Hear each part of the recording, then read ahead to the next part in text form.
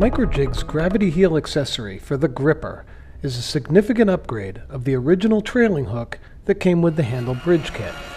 The gravity heel rides on top of the workpiece while you're cutting, then drops into place at the end of the part to provide a physical heel that assists in pushing the piece through the cutter.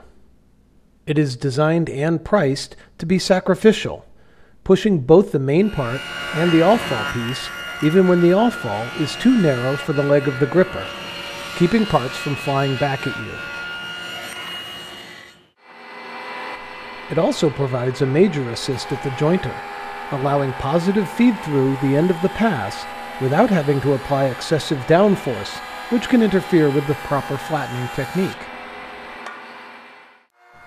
At the router table, the gravity heel can be used to assist the push past the cutter,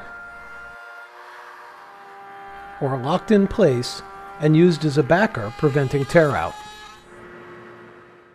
And this backer can be saved for later use as a setup block.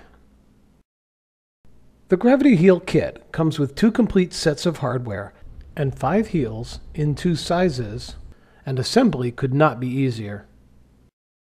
The heel spacer slides over the T-bolt with the cove and ridge facing out. Then the heel is added, facing it so that the ridges and coves align with those in the heel spacer. The spring is added next, the nylon bushing sits on top of the spring, and the hand knob holds everything in place. The head of the T-bolt in the assembled gravity heel is inserted into the rear slot of the gripper that the center leg mounts in. The blade is tapered so the clamping knob can be adjusted in or out to control how far the heel will drop down. You can set it to drop a little or set it to go deeper. And of course, it can be locked in place when the situation demands. On the table saw, the jointer, or the router table, Microjig's gravity heel stays out of the way until the end of your operation, then automatically deploys to provide full support to the workpiece. Purchase your gravity heel kit at a woodworking retailer near you, or visit microjig.com to find an authorized dealer.